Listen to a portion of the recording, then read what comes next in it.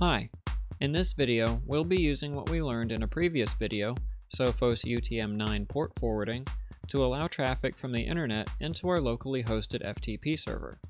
To get started, open your favorite web browser. Go to your Firewall's web admin interface and log in.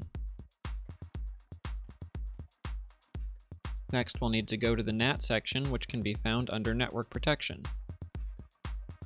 Then click the NAT tab and click to add a new NAT rule.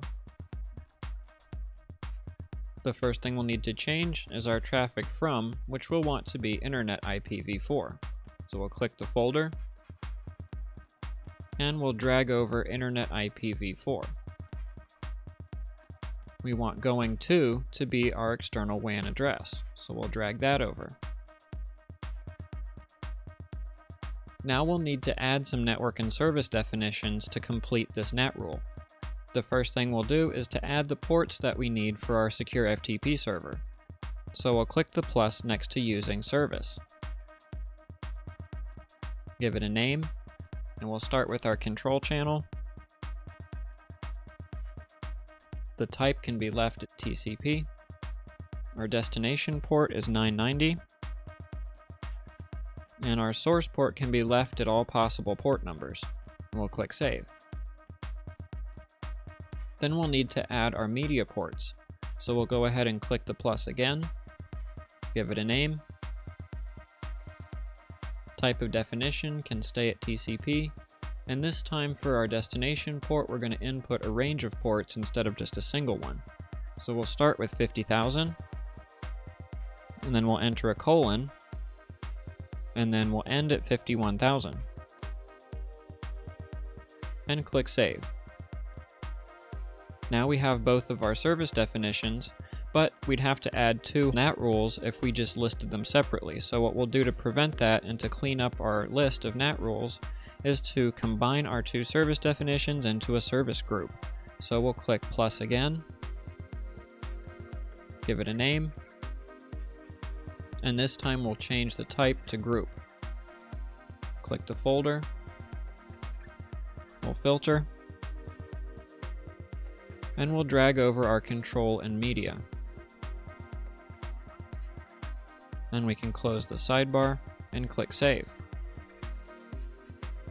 So now our condition section is complete, and we'll have to change the action section.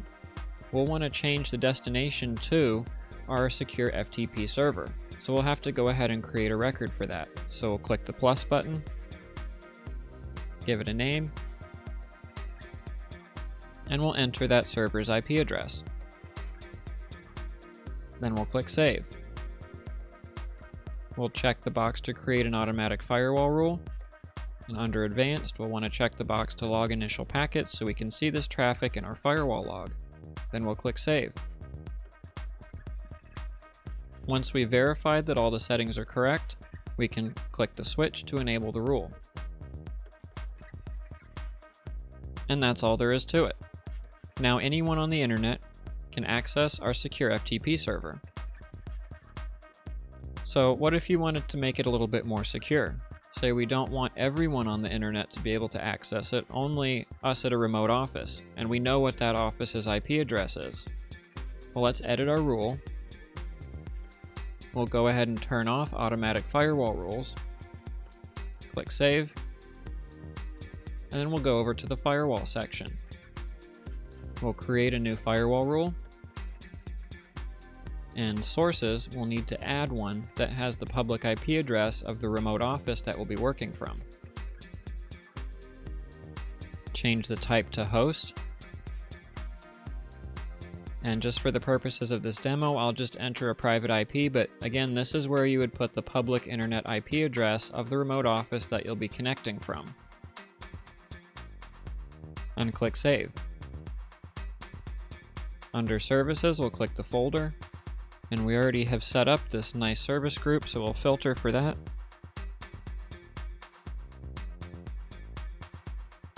Close the sidebar. And under Destinations, we'll click our folder and select our server.